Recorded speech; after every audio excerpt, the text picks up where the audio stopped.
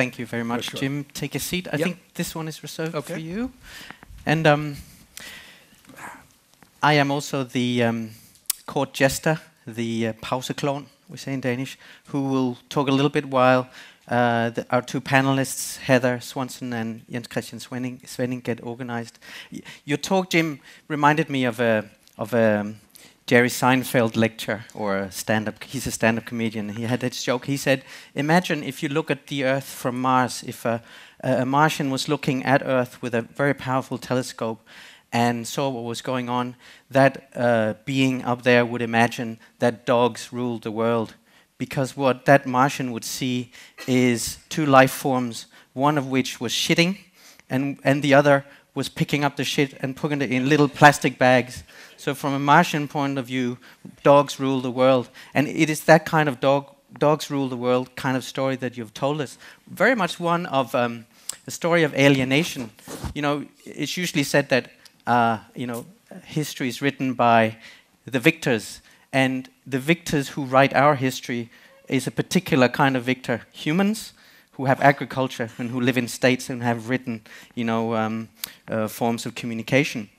You have given us a story of a different kind of perspective, how the story of human victory and civilization is actually a story of our own willing subjugation, our own willing subjugation into stupidity and, willing shrinkage of our own brain. It's an amazing story, and one that actually takes agency, historical agency, away from humans and delegates it a little bit to all the other critters and species who inhabit this late multi-species resettlement camp, as you told it. I read this piece in Nature, I believe it was, about the domestication of dogs, where the argument was that dogs, wolves as it were, actually domesticated themselves. They did so by beginning to frequent the dumps of early human settlements and beginning to eat the cooked food. We talked about cooked food and flat stomachs earlier. They're beginning to eat the cooked food, thereby actually self-changing their own digestive system and making them amenable to human domestication. So it's not us who actively domesticated wolves and made them our pets. It's actually wolves who decided, as it were, to become our co-species relations, and through that process actually learned to be one of those species who are acutely aware of what we do and can read the tiniest little sign, often much better than other humans can. So yeah, thank you for doing this. I will now introduce our two panelists and stop hogging the floor. To your left, it is Jens Christian Svenning, who is professor in the Department of Bioscience, Ecoinformatics, and Biodiversity here at Aarhus University. Jens Christian Svenning has published, I just looked it up, it's amazing, over 300 articles. Just in 2013, over 40. What? How can one keep up? On a number of topics about long-term climate change, about the global dissemination of palms, about the extinction of large wild animals within the last 100,000 years. And it is this, the extinction of large wild animals, megafauna, within the last 100,000 years that overlaps, the end part of it overlaps with the story that Jim told us. And I think there's something really interesting going on there about the ending for some, and most of us, all of us here, of hunting and the change to agriculture that is both a political story but perhaps also an extinction story. Jens Christian Svenning has written, I said that already, I won't repeat it, but he runs several large research projects on biogeography and the global distribution of palm trees. And I think we've been to the field a couple of times here in the center of Jutland, and Jens Christian knows more about animals and plants, can tell their particular names in Danish, in English, and in Latin. And he knows more about these things than anyone else I know. So thank you very much for coming, Jens Christian. Our second panelist is Heather Swanson, who is assistant professor of anthropology, also here at Aarhus University. She's from the United States, but speaks fluent Danish and has spent many years looking at salmon and salmon farming and fish domestication, both in Japan and in the US. Heather Swanson is our resident expert on domestication, and her research reminds us perhaps very clearly that humans domesticated not only animals who live on land, as you told us about, Jim, but also animals who live in water. Her particular interest is in the Anthropocene. For those of you who are not familiar with that concept, it is the name for an age in which humans have come to be a force of nature. It seems to be a story of mastery, but it's really a story, if you look around and see all the storms and climate change, etc., it's a story of failure, and it is relevant to, I think, the story of failure and self-stupidification that you told us about, Jim. Thank you very much for coming also. Heather, I cannot wait to hear what you have to say, but I would like to move over here and perhaps ask you, Jens Christian, to start the debate.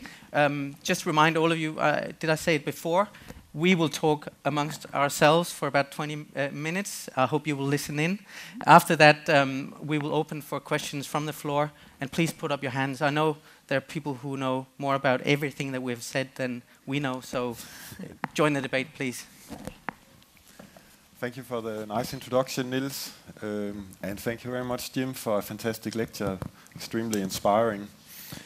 So yes, I'd like to start with this a bit deeper time perspective, since it's something that I have a deep interest in, and I would like to explore a little bit with you to what extent the start of domestication is linked to pressure on the available resources in nature, and one could take the megafauna extinction as a case, because if we look to our predecessor here in Europe, the Neanderthals, there's quite strong evidence that they had a very particular dietary specialization on obtaining high protein food by hunting megafauna. Like some Neanderthal hunting camps, you can see that they didn't really bother to hunt anything less than 500 kilos. So juvenile rhinos, bison, and one exception was beaver, which is, the idea is that they also wanted to hunt beaver for the pelts and for the fatty tail.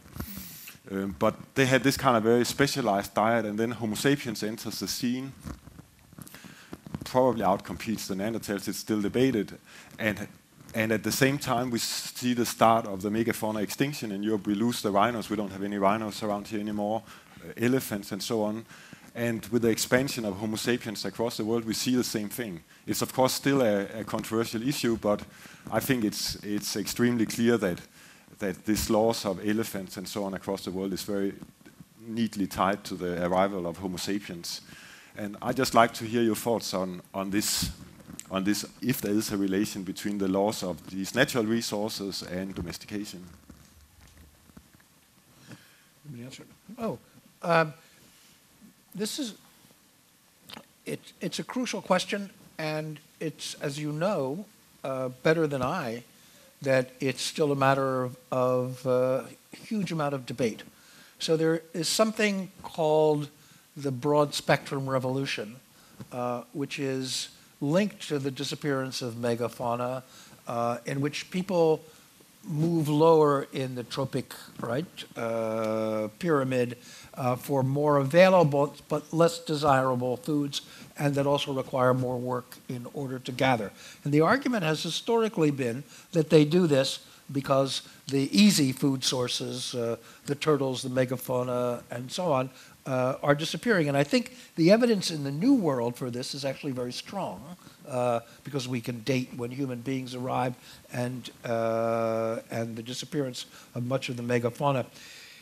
The things that I've read on Mesopotamia and the Middle East suggest that you would then expect that these domestications would have occurred in the places where the resource constraints were the most severe. And it turns out that they are not. So the domestications occur not in the places where you would demographically expect them to be. So because I'm not a specialist, and because I've kind of done this in an effort to sort of understand as a kind of layman in a provocative way the existence of states and domestications, I am not, I neither have the information nor the inclination nor the expertise, if I did have the information, to resolve this dispute myself. So that's speculation, and I await scientists to tell me more. I do know, I might add, one of the really interesting, one of my favorite books, which is a 4,000-year history of the Chinese environment, is called Retreat of the Elephants.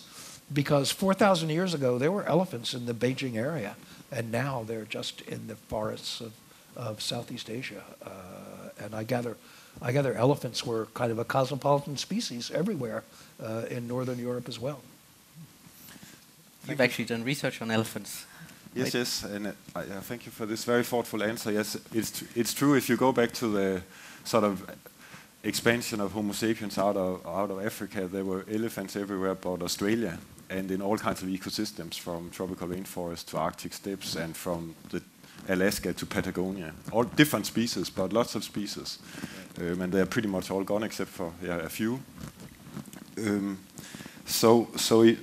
If this disappearance of the megafauna and maybe general pressure on easily available natural resources we're not able to resolve that now, I'd like to bring up another idea that has been discussed in relation to the onset of or start of domestication and or agriculture, and that's climate stability. Because in this whole climate change debate, it's often argued that the Holocene is a particular stable period, at least in the context of the time that Homo sapiens has been out of Africa, and that this kind of relative stability that we have had in the Holocene in the climate is a necessary precondition for either development of domestication and or development of agrarian civilization. And I don't know if you have any thoughts on that. Well, I do know that there a certain number of people who were interested in the domestication of grains concentrate on the Younger Dryas era, which is, I think, 10,800 to 9,600 BC, and it was a period that was quite cold and dry, and the argument was that the grains that were available were fewer, and that people who knew planting already would do a little planting in order to have a little insurance crop, a place to come back to. And so that's one theory. I'm not fit to kind of judge that theory. And then after the Younger Dryas, it got actually warm quite quickly, I gather, and wetter, and as a result, you actually had a flourishing of grasses kind of everywhere in this area. So it was both good for agriculture, but it also would have been good for natural stands of cereals without bothering to plant them in the first place. It's worth saying that the domestication of cereals it's a question that I now believe to be a dumb question. That is to say, exactly, is it making a little hole and putting a seed in it that counts as the domestication of a plant? Is it transplanting a place from one to the other? Is it encouraging and taking a few weeds out?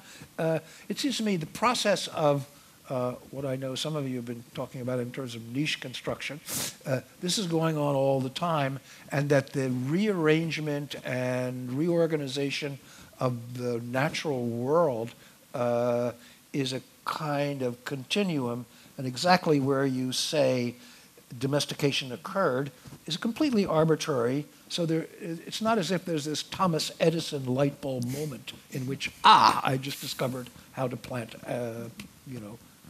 wheat.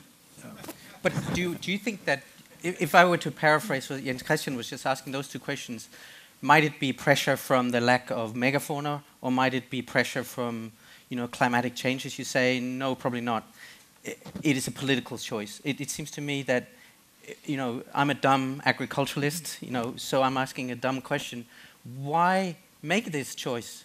Why would I enter into this willing subjugation that made me stupider and, my life less interesting and less affluent if it wasn't pressure from the outside? So there are two. Again, these are questions that I'm not smart enough to resolve, and I haven't been resolved by people who are smarter than I am too. And it's clear that from the people were planting on a very small scale plants and had domesticated animals from 9000 BC. But they did it on a kind of marginal scale on the side. It never became a major activity, partly because it tied them down and didn't allow them to exploit the other sources of food. And the natural world was richer, although with the disappearance of megafauna, it was becoming less rich over time. There's a theory by a man named Robert Carnero that about those places that are hemmed in which you have, if you like, a alluvium, but it's surrounded by desert or impassable water and so on, where people can't actually move out.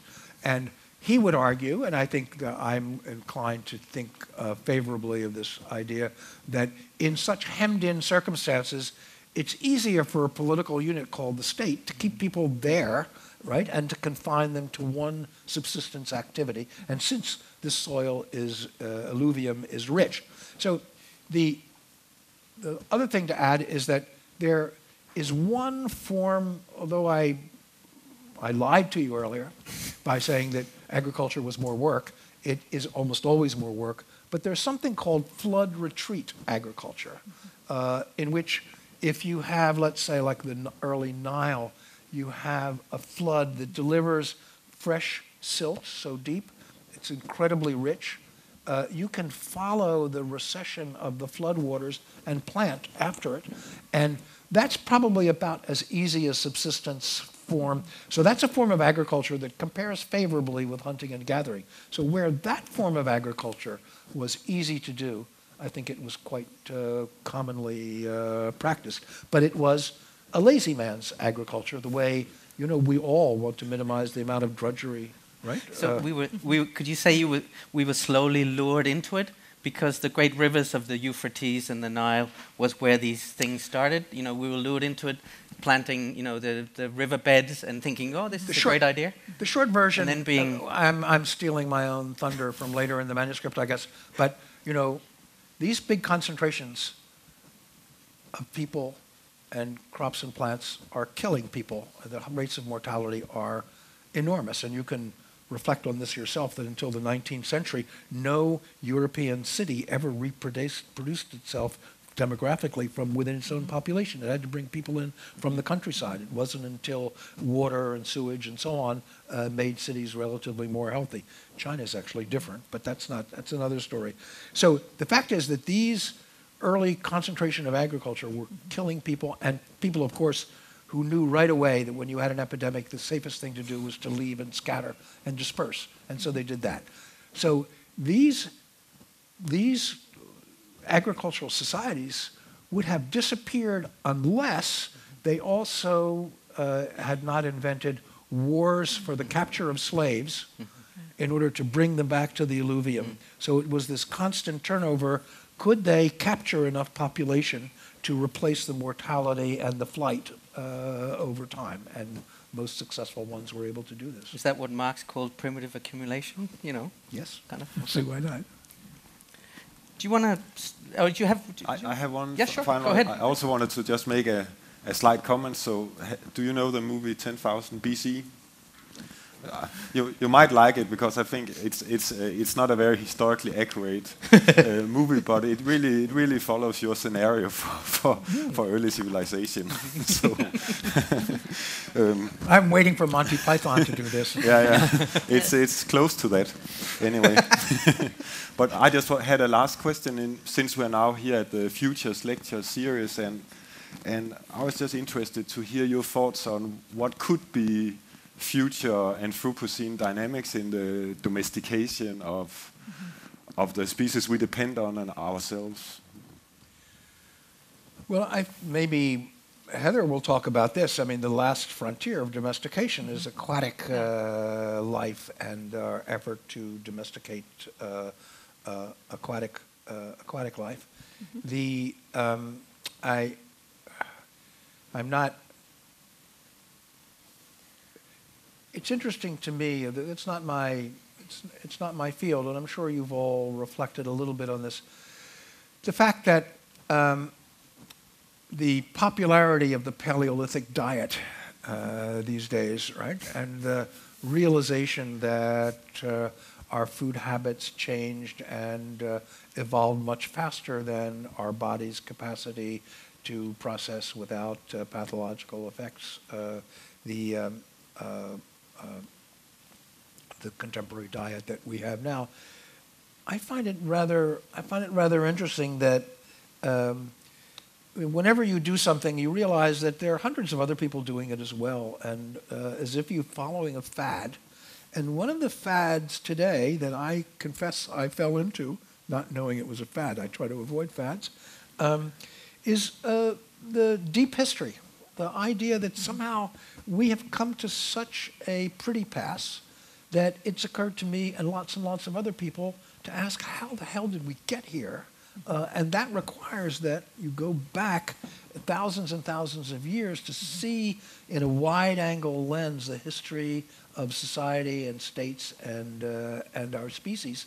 And I think I would not be doing this if I could take progress in life for granted the way we did 20, 30, 40 years ago. So it's the collective unease about the jam we've gotten ourselves and the planet into that leads me and others, I now realize, to try to understand it in a much larger historical perspective. Heather, do you want to? As if I can go ahead and jump in on the conversation? Water, if you want to. First, thanks, Jim, for such a rich presentation. And it was so rich that I feel like I'm overflowing with questions about it. And so I want to group them into a couple of sets of related questions. First, as someone who works on the borders of fields as diverse as cultural studies and fisheries science, I want to begin by drawing attention to the one of the incredibly important features of Jim's talk, which is its radical interdisciplinarity. The talk that we just heard, took us leaping across political science, archaeology, evolutionary biology, and it's this temporal scope, this deep history that brings Jim into dialogue with such things as ongoing genetic research. And such undisciplined scholarship, undisciplined here is a strong compliment, strikes me as highly significant. And so one thing that might be interesting is if you talked a little bit more about your methodological approaches, but we can put that aside, that might be fun or it might not. Before we do that, I'd like to think a bit about the rippling effects of domestication in both space and time. One of the things about domestication is that it doesn't seem to stay fenced in. The effects of the late Neolithic multi-species resettlement camp, as you've called it, don't remain within the camp, its pastures and fields. The zoonotic diseases spawned in domestic agriculture, for example, quickly spread out into distant forests. While domestication is often thought of as a practice of enclosure, of fencing in, it's also a story of wild proliferation and spreading effects. This is something that's true for human lives as well. As some of your other work has shown, grain-based states dramatically affected the lives of non-state peoples who become raiders, making use of weak state settlements, or who develop other new methods of negotiating with and avoiding states. So my question here is this. Might you tell us a bit more about what the margins look like in a multi-species sense after the multi-species resettlement camp is already underway? How about the plants, animals, microbes, and people who go feral? How are the human, non-human relations of the periphery remade by what is going on in the centers through, for example, escapes and unintended consequences of all kinds? Okay. Well, Should I start? yeah, go for that. That's a tall order. Let me start. Let me start by this question of, if you like, outside the resettlement camp and its consequences. And let me start actually with Homo sapiens. The last part of the manuscript that I'm working on, I actually call the golden age of barbarians. And that is, there is this idea that agriculturalists and pastoralists and hunters and gatherers are generally thought of by most laymen as hermetically sealed categories in which people do not move back and forth. And the fact is that people move back and forth all the time. So the period that I'm talking about in the last, let's say, 15,000 BC to 7,000 BC, people are moving back depending on climate change and so on, from pastoralism to hunting and gathering. They change their, you can think of them as having a portfolio that they adjust different portions of depending on what makes sense at a particular time. The interesting thing to me is that when you get sedentary communities, they become like one-stop shopping for hunters and gatherers and pastoralists to raid. That is to say, it's like all the game in one place. As the Berbers say, raids are our agriculture. And so in that sense, that the very immovability, and that's why you get walls later on, the very immovability of a sedentary community means that they have a tremendous store of value, animals, slaves, pots, and so on. You just take the list of any sort of highland, lowland raid, and you see what the barbarians are after. So my argument is that there's a long period that probably goes up to 1300 or so, which I call the golden age of barbarians, in which life has never been better. And it means that people actually move back to pastoralism and to hunting and gathering because they're such rich pickings. And the other thing that they have going for them is that there's now a kind of trade across the Mediterranean and other places in which these cities are also trading posts in which many of the things that were not valuable before in the hinterland can now be sold for trade goods and so on. So actually the trading is probably more important than the raiding. You ex-Vikings should know something about this. And that the two actually go together as a form of subsistence. What I know less about, I guess, is the escapes that then change the natural world outside the domus. And I know that in your field it's almost impossible to tell now whether a salmon is, right, a unspoiled salmon, right, or whether it's interbred. And one imagines that this is the case for lots, and it's certainly true with especially those things that go feral most easily, like pigs and dogs and so on. That then becomes, there is no outside left anymore. I'd love to turn, thank you so much. I'd love to turn to a different question that you alluded to earlier, which is, as someone who's very interested in marine species, and since you brought up salmon, I'll take that as an invitation to talk a little bit about marine worlds and their links to domestication. Before I get closer to the salmon, I'd like to start off with a little bit of a different question on the maritime.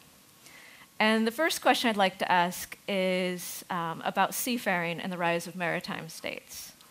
While we know that sea-based travel has a long history, it seems that we don't see the rise of maritime states for quite some time, only in the past 2,000 to 3,000 years. And it seems that the rise of maritime trade kingdoms in Africa, India, Southeast Asia, and the Mediterranean marks almost a second wave of state formation. And since our focus here today is on domestication, I wanted to zero in on the multi-species implications of the rise of trade-based maritime states. Might it be interesting to ponder how the rise of such states changed the multi-species resettlement camps that the grain-state nexus created?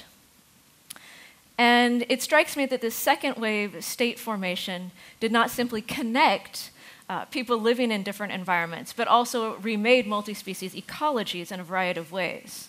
The most famous example of this is the 15th and 16th century Columbian exchange, in which Portuguese and Spanish ships swapped plants, animals, and microbes among Europe, the Americas, Africa, and Asia. Maritime states also increased the ability to move labor for example, through slave trading, something that came up earlier, in a way that seems likely to have furthered the concentration of people that began with settled agriculture. Is there anything that we might gain, Jim, from positioning narratives of the rise of domestication-centered grain states alongside the rise of maritime trading kingdoms? There are many ways to enter this corridor. The maritime states are states that only arise, as you say, with the burgeoning of trade. And you get them first in the Mediterranean, Tyre and Sidon, the sort of early Peloponnesian states, also Egypt at the Delta, the Phoenicians and so on. And what's interesting to me is that they are absolutely dependent on the volume of trade and the changes in trade routes. And so if the trade routes change and their products are no longer in value and so on, they go on and off like lights all the time, and they can go up quite quickly. Malacca, of course, being the Southeast Asian, Malacca is the sort of perfect example of a place located perfectly between the Indian and China trade routes for the monsoon change. And the thing that strikes me is that not only are there three things about maritime states. They are dependent on the volume of trade, which varies a great deal. They are cosmopolitan in terms of they only thrive by welcoming people who want to trade goods, and they end up having the most incredibly varied linguistic and ethnic backgrounds. They are actually quite extraordinary that way. And the other thing about these states is that in the long run, they lose to the great agrarian empires. If you think of Genoa and Venice, that it's only the places that were purely cosmopolitan trading centers tended to disappear because the Prussians and Russians and the French agrarian state were able to crush them militarily. So I think it's only those places, especially like England, that is some combination between an agrarian state and a maritime state at the same time that was able to, in a sense, have the advantages of both of these. So I'm not sure that's responsive to what you wanted, but feel free to elaborate. Well, I was actually going to pull us in a little bit of a different direction, but still sticking with the marine. So thank you very much. I wanted to pull us towards something you mentioned earlier, which was this new spate of marine domestications. And one of the things that you mentioned in your talk today was that really there have been few, if any, additions to our major land-based economic crops for millennia. However, there have been a number of marine ones, salmon, shrimp, and several seaweeds, just to name a few. One of the interesting things is that we may have lost our observational capacities and gotten dumber when it comes to domesticating terrestrial plants. But something's clearly happened when it comes to the domestication of marine organisms. And one of the interesting things is if you imagine a chart over time of the domestication of terrestrial organisms versus marine organisms, it's almost an inverse.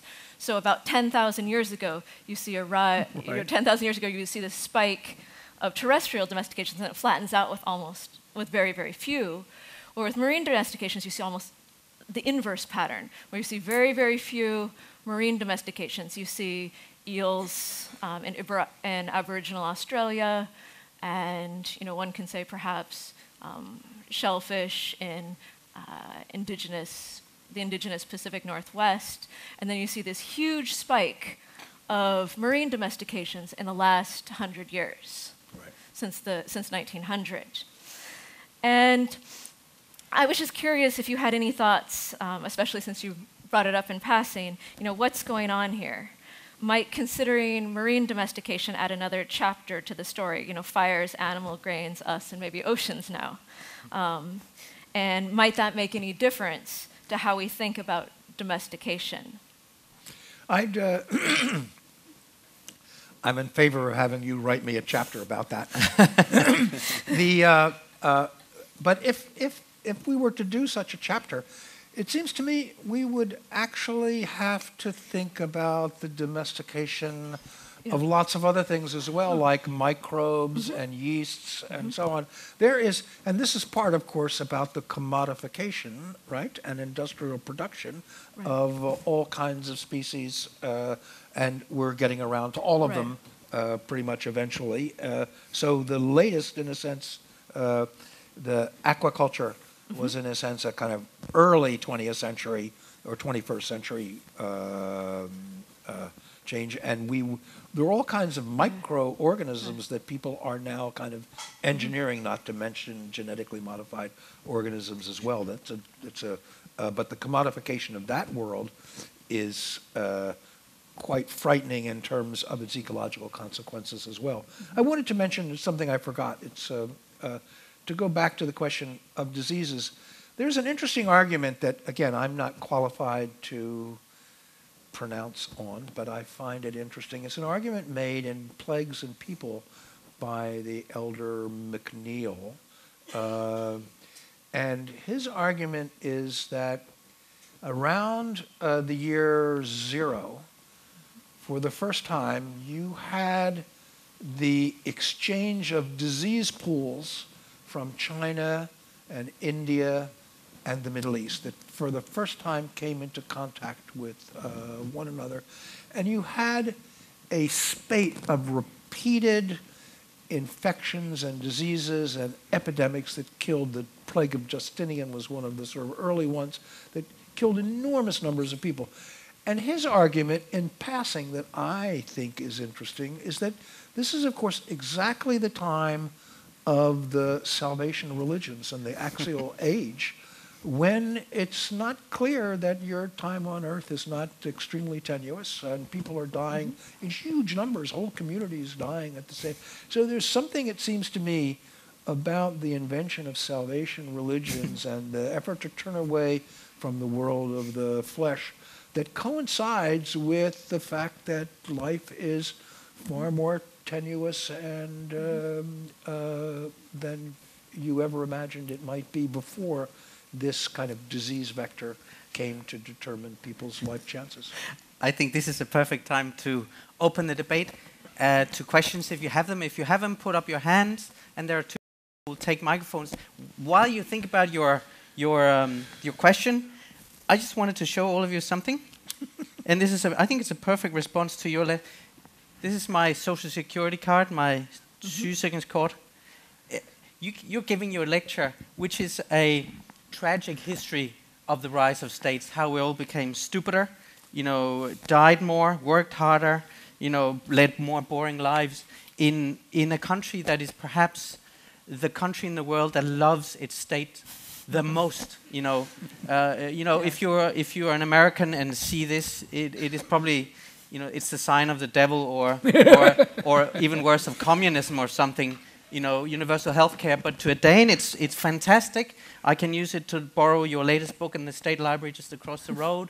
We love our states. We are completely state-controlled. All aspects of our lives are gathered together by the CPR register that controls this card. And we think it's perfect. It's fantastic. So your tragic story of how we got here, I see from a global point of view why it is tragic, but from Denmark, from Aarhus. You want me to respond to this? Yeah, if you want to. So, I think the Norwegians may love their state just as much as the Danes do. It was, and it's always striking for an American. I suppose in Norway, I don't know whether this happens in Denmark as well, but in Norway, when you call the doctor, I want to know your person number, all right? They don't want to know your name. And we find that, right, we Americans find that a little upsetting. And it seems to me that if you're going to have a state, as we all do now, then it better be a leviathan that you have democratized and wrestled to the ground, and that is strapped to certain minimum of human welfare. And it seems to me that Scandinavian social democracy is the best domestication of the wild beast called Leviathan that we have existing in the world, so that if you want to live in a state society, make it Denmark.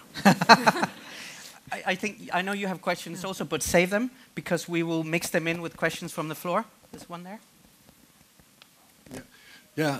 Thank you for a very tremendously interesting talk.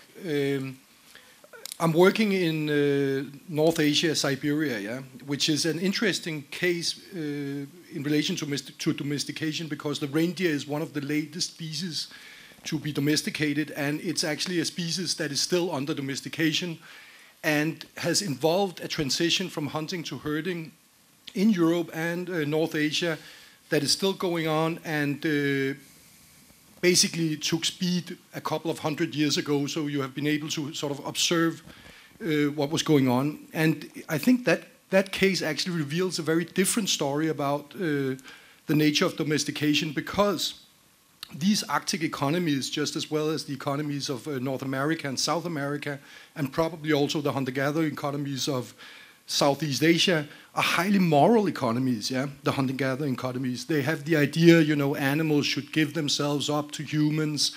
There's a huge amount of respect towards animal masters and all this kind of stuff. But the thing is that the question is whether this moral economy basically traps the hunter-gatherer in a morally double bind, in the sense that everyone who has gone hunting knows that animals will not stand still when you sing for them.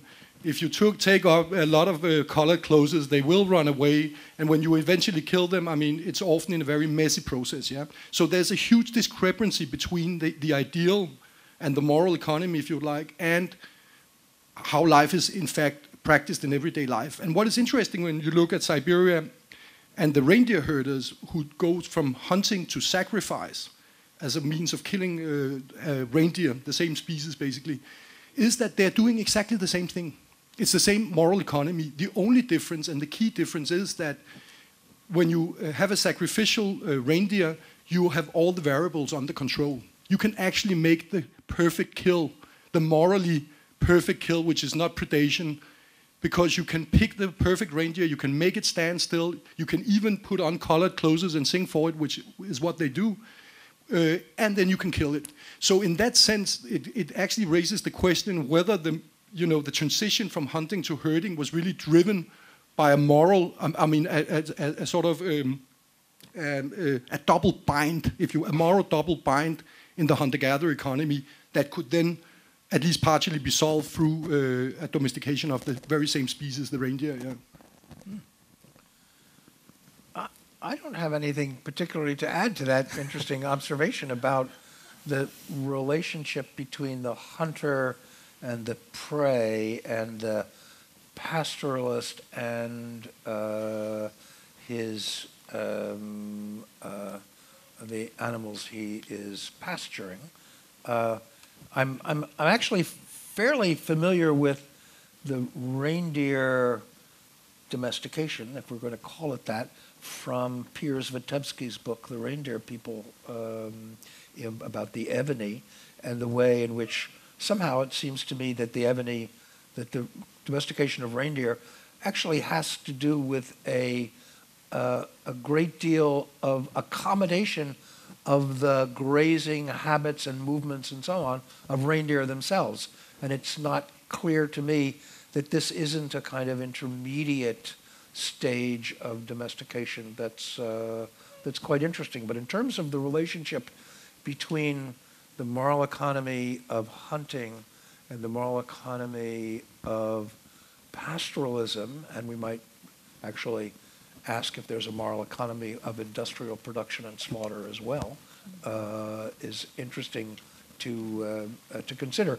I find it incredibly interesting, being a fisherman myself, but not much of a hunter, why it is that these, in today's world, completely inefficient ways of collecting calories are still wildly popular as a form mostly of expression of manhood, and why these fishing and hunting in particular should be so important culturally for places that haven't used them for subsistence purposes for thousands of years. I find that an interesting question to ponder.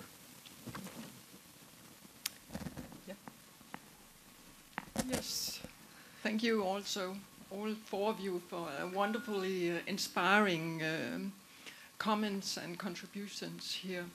I stand here as, or I should say my name is Helle Vandkilde, and I'm a prehistoric archaeologist, and my question is based in that discipline. I was just wondering whether your work here or your lecture point here is not underestimating the attractions inherent to agriculture and husbandry, because it was agriculture and husbandry was looking at it from a perspective of world history, enormously expansionist and successful, and there must have been some reasons for this success. And it occurred also to me that you are perhaps reiterating the myth of this happy hunter-gatherer and the agriculturalist who is trapped in resistance against this growing social order that you are envisioning to us. But the attractions that I could see could have been there is these co-inventions of for instance, the wheeled vehicles that made people go faster across larger distances, and also metallurgical inventions. By 2000 BCE, we can see that these inventions were there. So, would you please comment on that? Sure. I think that's the big question. I knew we'd get to it eventually, of how come agriculturalists came to rule the world. And one explanation goes back to this question that I said I couldn't resolve on the question of population pressure and resources, because if you need to get a lot of, as Esther Bostrup would say, if you need to get a lot of calories out of a limited piece of land, then plow agriculture and intensive agriculture are the way to go. So that's one explanation. I think there are other explanations, and again, I'm not fit to evaluate them. One of them is the rate of reproduction and fertility and fecundity of agricultural populations.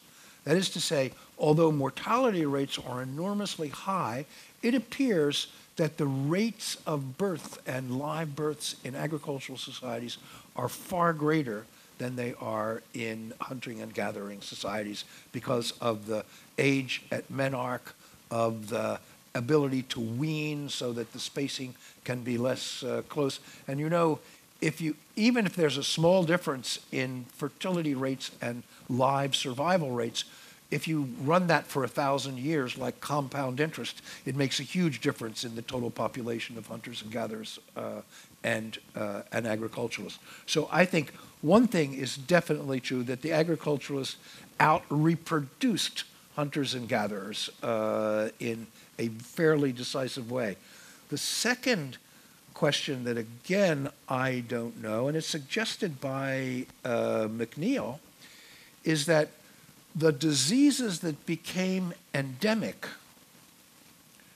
to the large population of the early agrarian societies, they were lethal in the beginning and then they became gradually less lethal and more endemic. They were still lethal to non-agricultural populations who came in contact with them. I'm not talking about the New World, I'm talking about the Old World.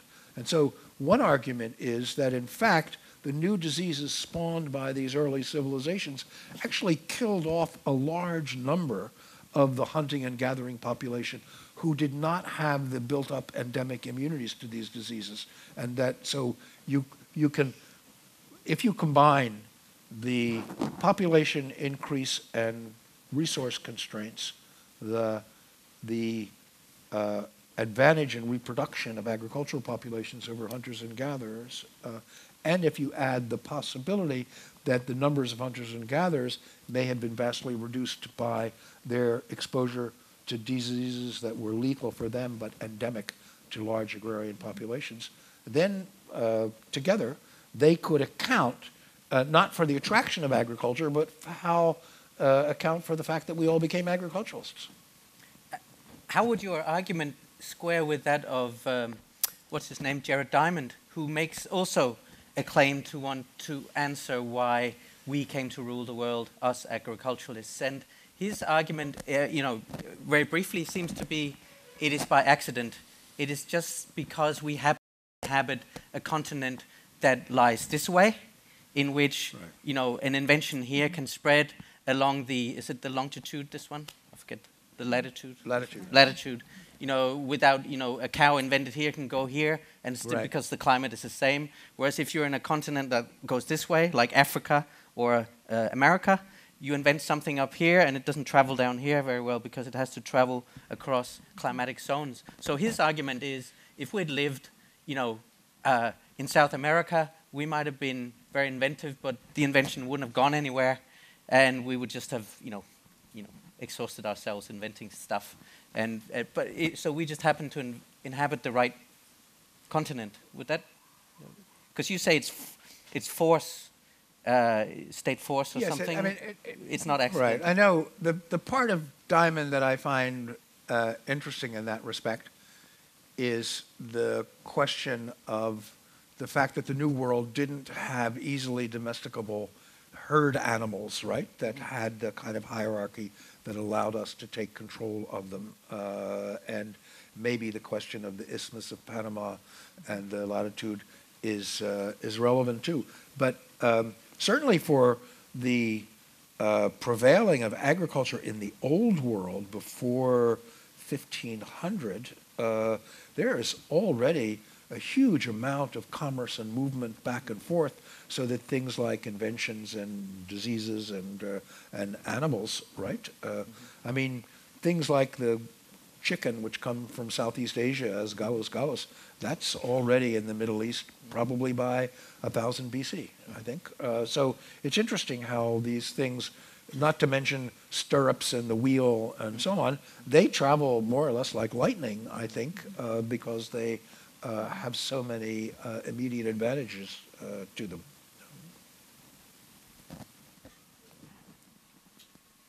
Yeah, Niels? Okay, I would also like to thank you very much for showing us what a dreadful lifestyle we are sort of adopted.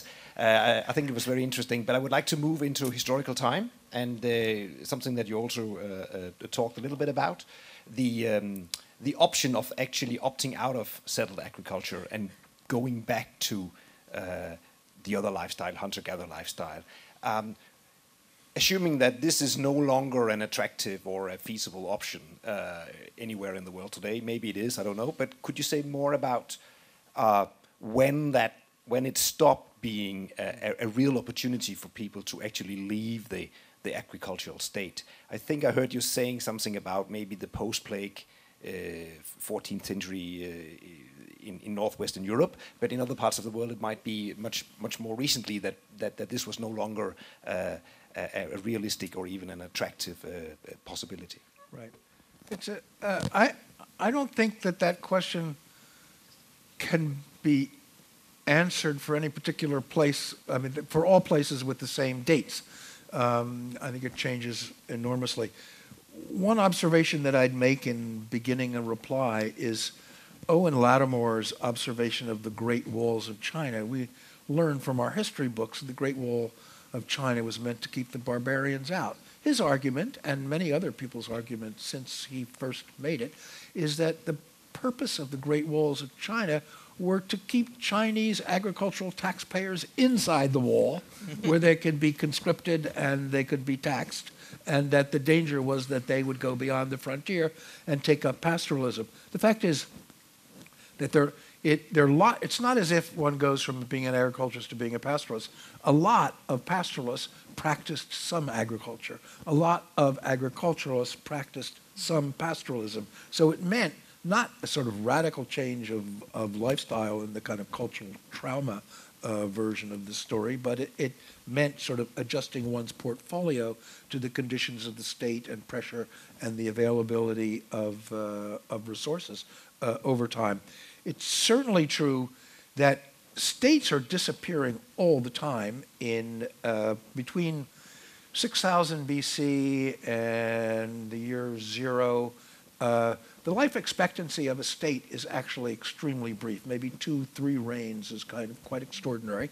And we are mesmerized, completely mesmerized. This is a problem of a kind of the history of I think probably school books and museum archaeology, not for professional archaeologists, is that the briefly lived kingdoms that created stone monuments in one particular place that could be the site of an excavation, even if they only lasted a brief time, they get all the pages in the history books. They leave the trinkets for the museum, and that's how school children learn about these societies. Whereas the blinking on and off and disappearance and collapse for one reason or another, and we often don't know what the reasons are, is so common that it was probably the experience of most people in this 6,000-year period, if they lived in a state, to have that state in their lifetime evaporate or atomize, in which they were decentralized and had to change their subsistence options or the ratio of their subsistence options. So this was extremely common, and I have the feeling, just like agriculturalists who live near forests have a set of famine procedures of the foods that they can gather from the forest if the crops fail, in the same way that these populations were accustomed to having to adjust their subsistence depending on the kind of circumstances. And one of the circumstances was the disappearance of the state. And you might also want to leave the state if there was a war of succession, if there was an epidemic. There are all kinds of reasons of leaving the state rather than, aside from just having to work hard on your fields. Yeah, hi. Thanks for a great and quite controversial talk. And in a sense, I just considered withdrawing my question because Helle Venkiel, my colleague, and I'm also an archaeologist, asked you about the potential advantages of agriculture, and your answer about the reproductive benefits, which are clearly documented archaeologically. Even though people get less tall, they get more ill, but there are so many more of them as soon as you get agriculture. Yeah.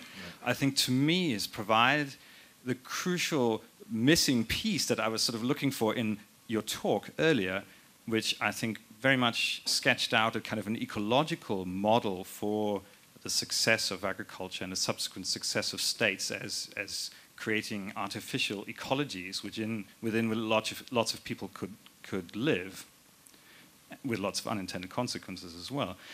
But now my question then really becomes a methodological kind of question. Do you draw up ultimately an evolutionary picture of how social institutions and economies change from hunter-gatherer economies to early agricultural economies to state economies? And do we then have to ask the crucial question, for whose advantage are these systems, so that you can tally up at the bottom line the reproductive success about which globally I think there is no doubt that agricultural societies of agriculture has led to the global dominance of humans in the Anthropocene? Is it an evolutionary picture you're providing?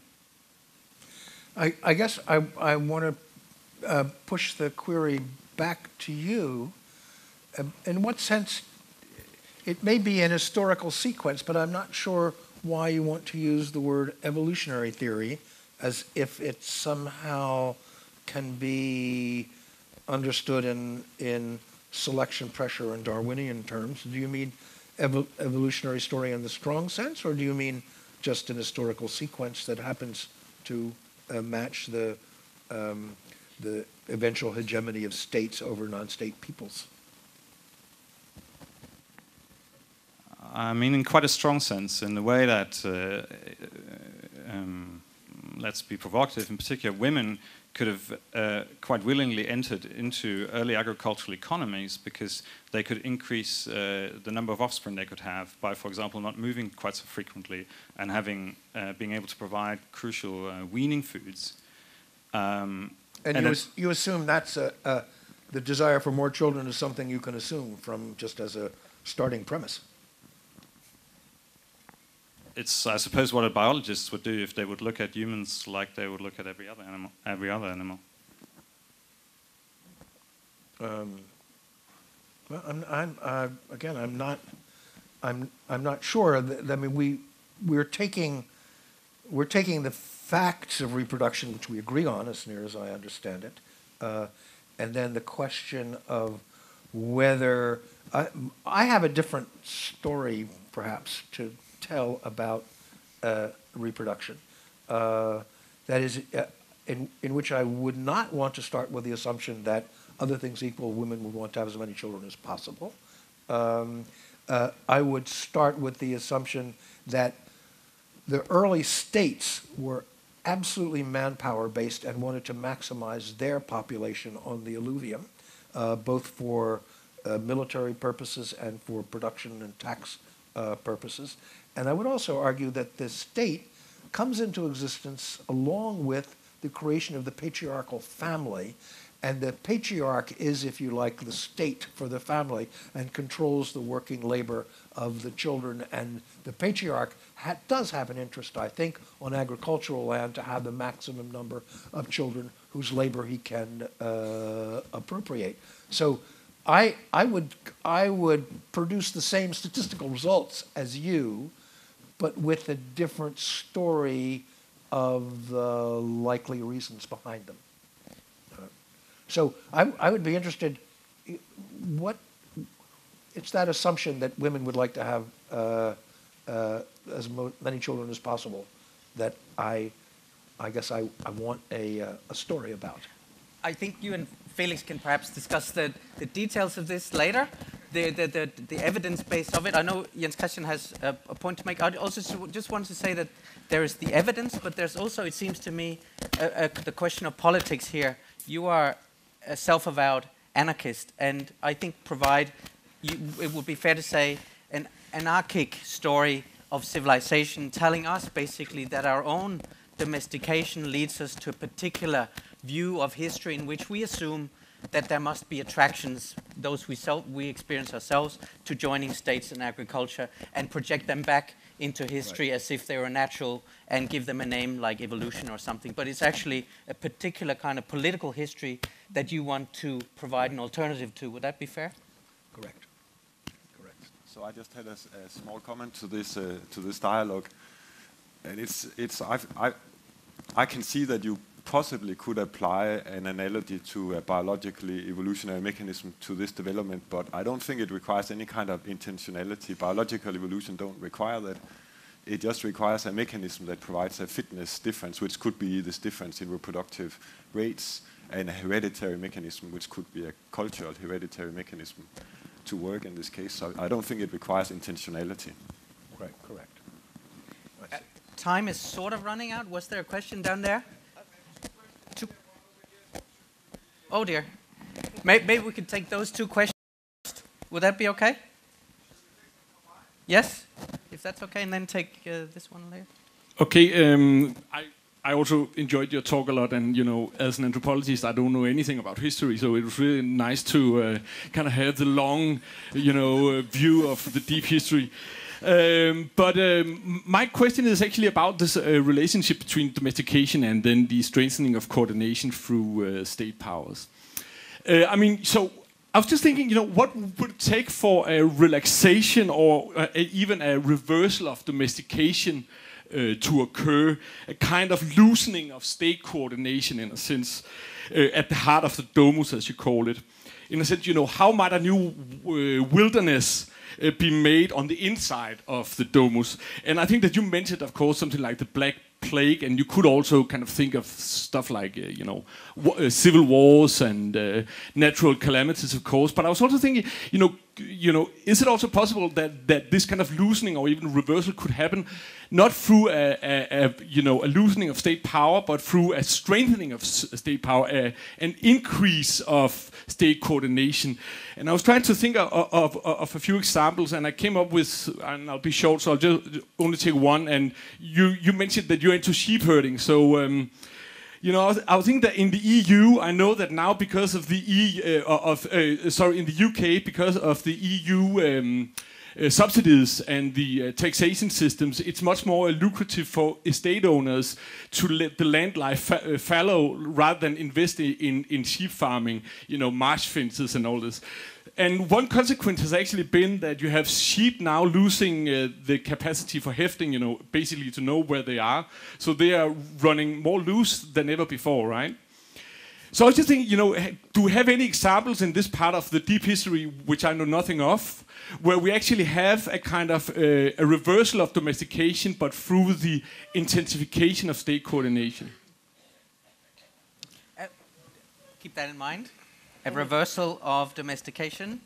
And the second question? Be coming up right now. Just heard down here. Yeah, more to the present and to the future, and relevant to the last question. How do we make use of this critical perspective in history?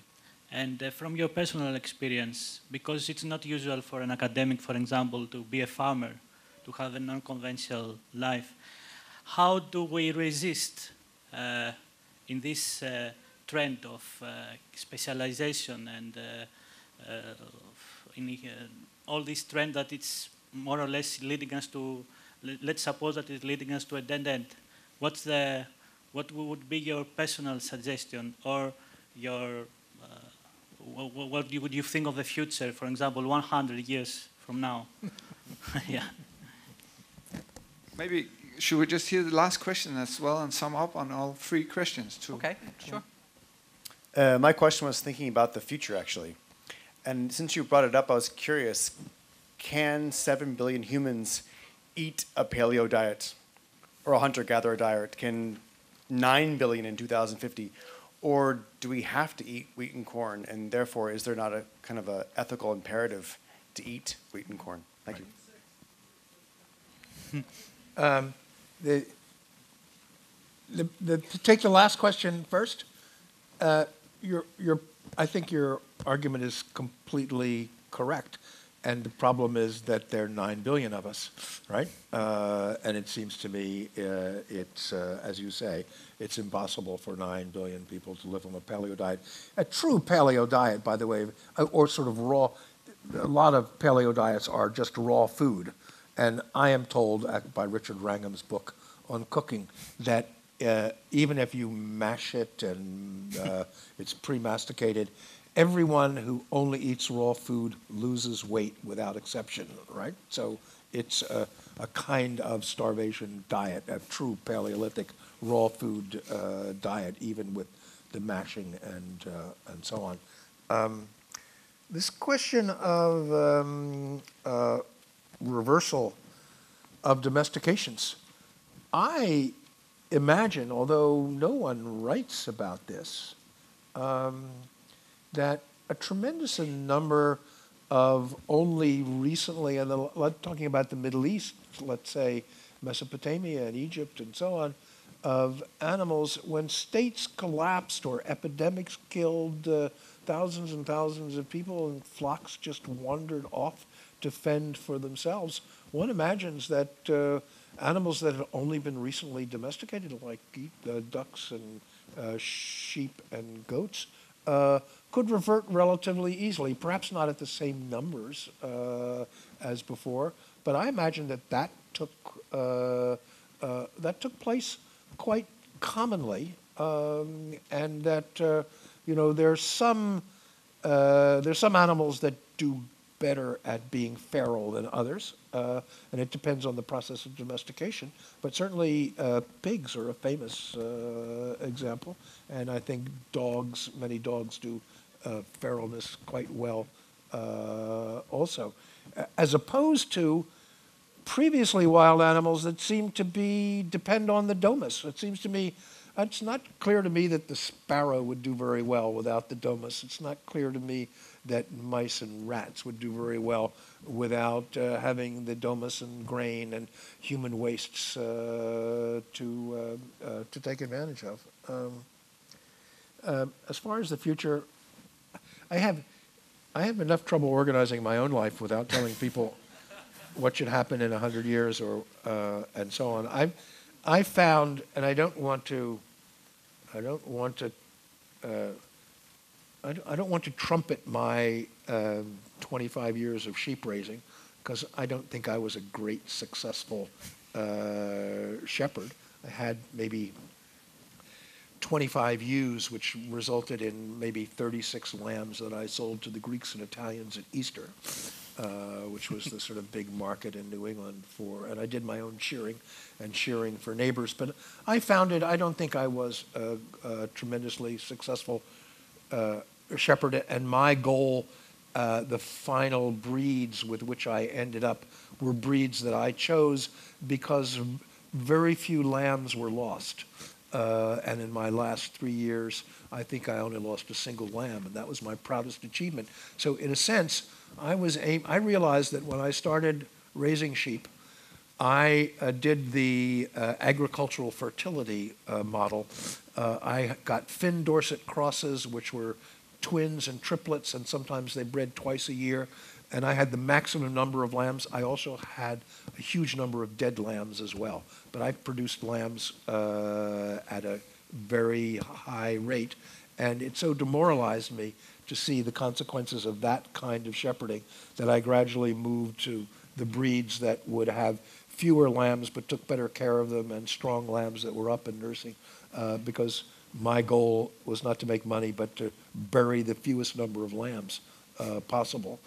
And I also found that what little farming I did, we all waste money waste time playing the guitar, reading the newspaper, and I needed something that left my head alone and used my body every day. So I didn't find it an intrusion at all in terms of my kind of intellectual life. It was my relaxation time.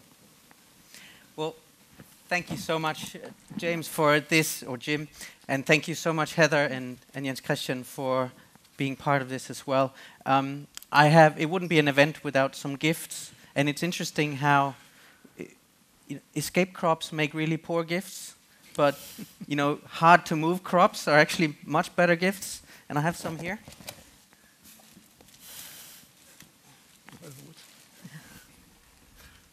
They come in two forms. Wine for you guys. Hard to move. The grapes are, at least. Here you go, Heather. Thank you. And for you, we picked out whiskey, just to let you know that some good things come out of grain. Thank you. Thank you. Thank you.